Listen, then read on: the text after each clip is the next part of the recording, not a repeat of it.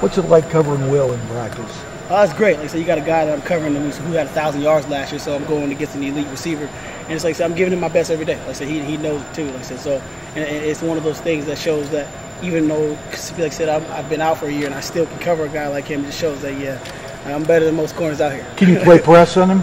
Yeah, that's what I do. That's all I do. That's all I play. I don't play off. Like I said, a guy like Will Fuller, you really don't want to give too much space because he can get on your toes real quickly. So they said like I said, the fact that I can run with him, but I'm also stronger than him. Can you bump? I want to use hands at the line of scrimmage quick. I was going to say, you're going to bump him a little bit coming off? Yes, for sure. Does he like that? Yeah, I mean, you ask him that. He's over there. The coach was talking about that for this to be a great defense, a championship caliber defense, it has to start from the back and go to the front. Yeah. And obviously, as the secondary, you guys don't want to give up the big plays. You guys want to make the plays that really can be game changers. Talk about that a little bit. Like I said, I think it goes hand in hand though. Like I said, from a cornerback's perspective, like I said, to be the defense we want to be, the front seven has to get to the quarterback.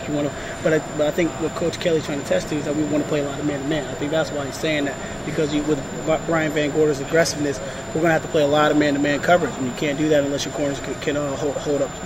Corners and safeties can hold up in the back end. But again, you can't play a lot of man-to-man coverage if we can't just send 4. We can't send 5 and 6 and 7 every single play, or big plays are bound to happen. So it's one of those things that we got to have a front 4 we can get to the quarterback too, with only sitting 4 majority of the game instead of having to send 6 and 7 every play. You can't do that in this game. The big plays are going to happen if we're forced to send 5, 6, 7 every play. So I think it goes hand in hand. We have to hold up in the back end, but the front 4 have to do their job as well. You mentioned in the first week or so that you were back, Coach Kelly said you were grabbing a lot, and I know you worked very hard when you were away, but was the re-entry period maybe tougher than you thought? It's just different. Like I said, because you're not going against guys who's had 1,000. Like I was going against guys, who's been in college, Division I colleges, like Washington or Oregon. But when you come back, you're to a full speed of things. You're going against offenses, you're going against different schemes, you're going against a guy like Will Fuller, Chris Brown, Corey Robinson, a different, whole entire variety of groups.